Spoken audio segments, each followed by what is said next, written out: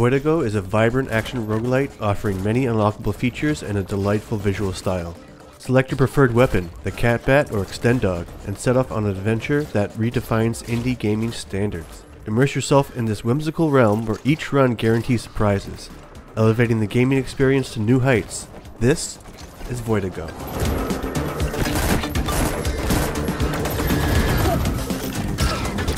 Hello and welcome. I'm Steven with TipTopWeb.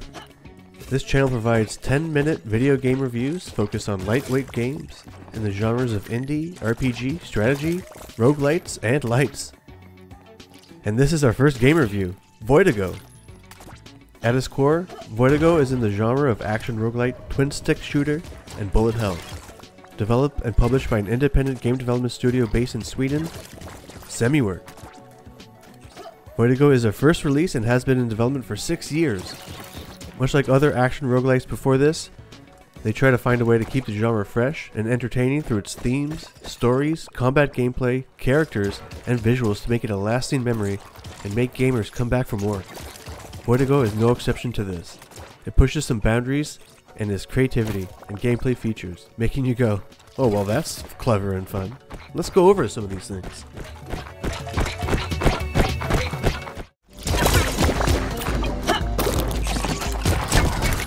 From the start, Voidigo seems like you'll jump in some bullet hell action, which it gives you, but how you approach your run and play adds to the game's overall fun.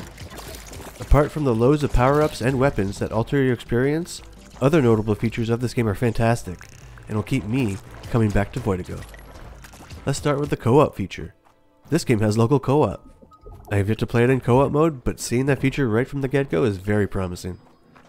Voidigo has excellent accessibility features, like using a controller or keyboard, and the difficulty settings provide an experience tailored for you, so you don't have to have it be an intense action if you just want to focus on the story or exploration. From the start, there are 4 difficulty options: calm, mild, moderate, and rogue. I only played on rogue because I wanted the most action I could ask for. Once you complete a run on rogue, you can advance to more challenging difficulty levels. In my 10 hours of playing Voidigo, I still need to complete a run on rogue. That's okay, because I still have to unlock many exciting features in the game and understand how to keep progressing and get good.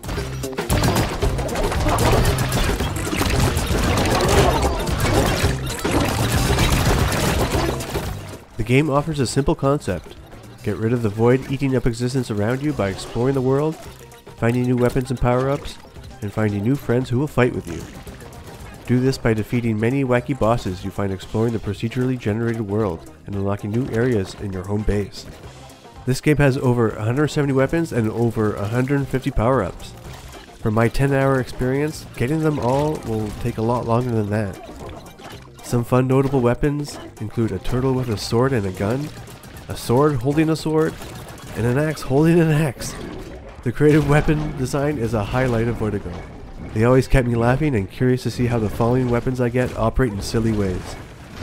There are both melee and ranged weapons, which keeps the combat fresh, and each melee weapon has a built-in combo system to help you swing the thing. Along with the combat system, you can execute a jump dodge, which allows you to avoid bullets and stomp on the enemy's heads, and connect that stomp to another enemy, pulling off a head stomp combo. The head stomp combo can go infinitely if there are enemies to stomp on. Mastering the combat mechanics and knowing your weapon, dodge jumping, and sprinting are essential to progressing further into the world. Powering up your character and defeating the bosses you must hunt down. Hunting down bosses is another fun gameplay mechanic that makes this game original. Each level is divided into small sections with random enemies and power-ups. You must find the beacons to summon the big boss to save your home base and expand it. While the boss is summoned on the level, they can move from section to section, run away from you, or chase you down. It's cool to see how the boss can interact with the level, destroy barriers, and create new entrances to another sections. An entertaining gameplay feature that makes this game unique. The boss designs are also out of this world, from giant ant that tunnels through the ground, to a hybrid chicken lobster snail that shoots bullets in unpredictable patterns.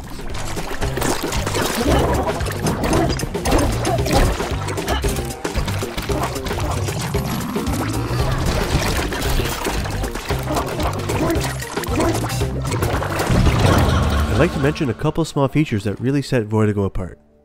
The ability to choose a color scheme for your run. It's a minor detail that I think most games can adapt that allows for good accessibility and fun customization. The other appealing gameplay feature is completing story progression and unlocking sections in your home base. It is done by finishing off bosses, plain and simple. Not completing a run, not by doing a bunch of fetch quests, just hunting down those bosses and killing them. Kind of like a Souls-like game. I love this. It keeps the objective simple and rewarding when it's done. All the exploration, power-ups, weapons, and creative enemies are a beautiful cherry on top of this delicious ice cream sundae.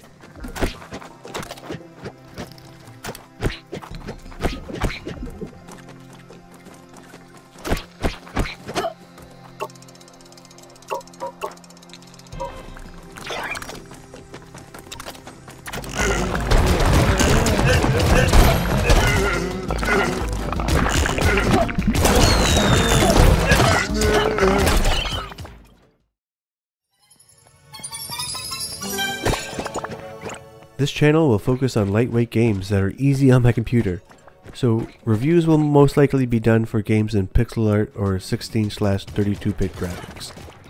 That being said, Voidigo is in the style of pixel graphics, but it doesn't hold back when it comes to detailed animations and some out-of-this-world character and boss design. Realizing that your turtle weapon is losing its mind while wielding a gun and a knife, or giving your cat back some snuggles between battles is a detail that makes me smile. The whole world design is abstract and ambiguous, but it works well and makes the experience enjoyable. The colors are vibrant and neon, with the primary color being pink, which screams fun and creativity. However, there are times when the screen can be cluttered with many objects moving around. A style choice that worked well with the gameplay is providing a red outline for anything that can hurt you, including bullets, enemy area of effect attacks, or falling objects around you. It's clear and noticeable, making your plan of attack and the overall combat gameplay an admirable feast for the senses.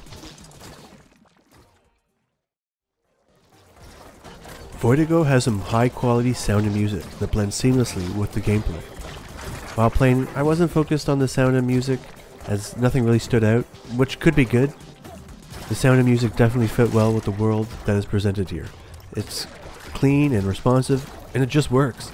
Some little audio details that keep this game intriguing, like the narrator giving you cryptic storyline development, your weapons making noises, because they can.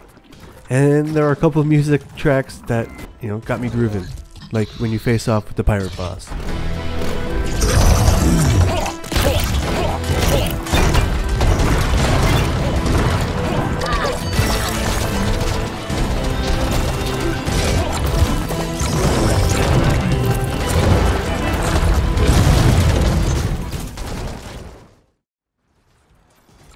Overall, Voidigo is a very smooth and enjoyable experience.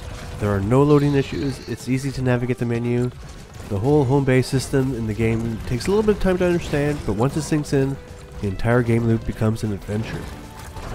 The game is only 1 GB in file size and requires at least a GeForce GT 425M graphics card, and my computer had no problem running it. There was one technical issue I had. During my second load of the game, my controller seemed to stop working and I was forced to use mouse and keyboard, which is not ideal for me when playing a twin-stick shooter. Then there was an update on my next load up of the game and suddenly my controller was working again. It's great to see the game being updated even after its 1.0 launch.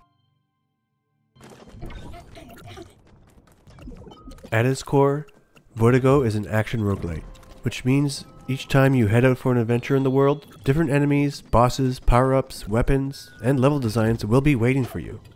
That's common with most action roguelites out there.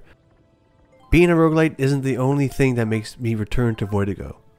The challenging combat system, entertaining weapons, and many unlockable areas and features make me want to go for another run. In my 10 hours of playing Voidigo, I still need to complete the game. I only got around maybe 25% done of what there is to unlock, thus making around 40 to 50 hours of content to complete. Starting a new game from scratch won't be the same experience as before because of the procedurally generated content.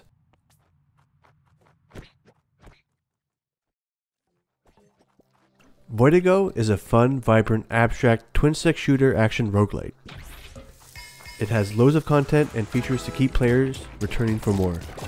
Its outstanding creativity, fun little quirks, and neat combat system sets this apart from other action roguelites. Although not a perfect game, with its minor technical issues and sometimes visual overstimulation, I highly recommend this game. If you're a new player into action roguelites or an action roguelike veteran, this game packs a big punch and made its mark on the indie game scene.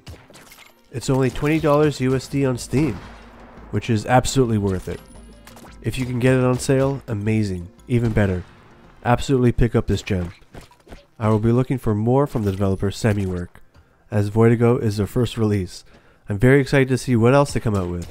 If it's an improvement on Voidigo, it will be a banger, much like Voidigo has already proven. I give this game 9 top hats out of 10, which is our rating system here.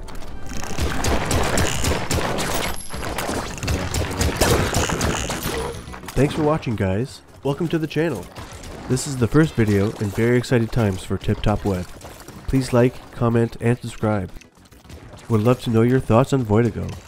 Also, what other games should be reviewed on TipTopWeb? I would love to hear from you. I have more reviews and gameplay in the works, so stay tuned. Also, I stream on Twitch and Kick on Mondays and Tuesdays. Use the links in the description to find me there. Thanks everybody, see you next time.